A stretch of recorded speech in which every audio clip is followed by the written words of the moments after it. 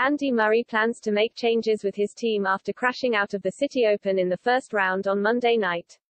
The Scotsman complained of cramps following his defeat to Mikael Ymer, which may not bode well in his preparations for the US Open later this month.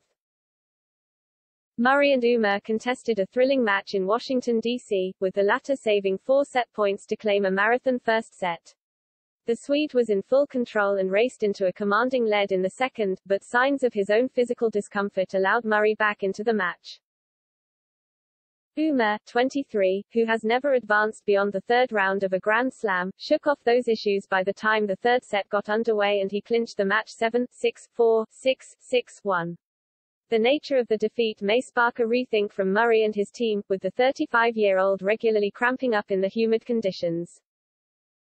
"It was disappointing obviously," admitted Murray. "I thought there was some good tennis in the first set. After that both of us were struggling a bit physically. The level of the tennis was not great.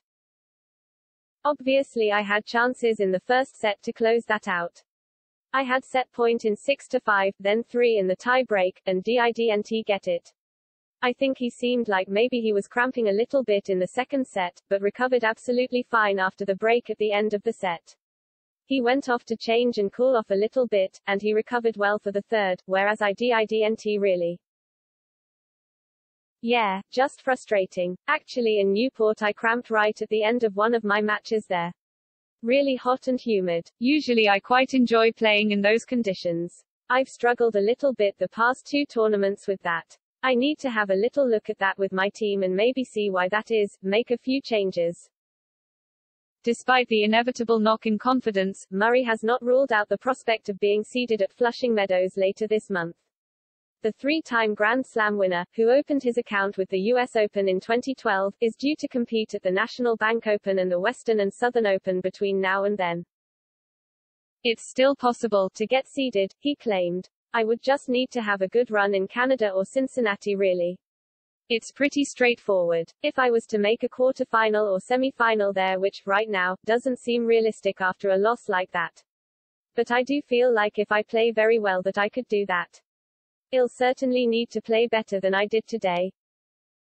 Fellow Brit Emma Raducanu didn't fare much better as she made her professional doubles debut in Washington, D.C. alongside Danish youngster Clara Tauson.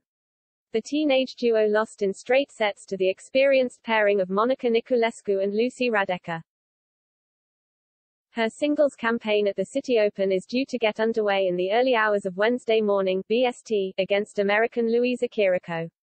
Raducanu's opponent is currently ranked outside the world's top 200.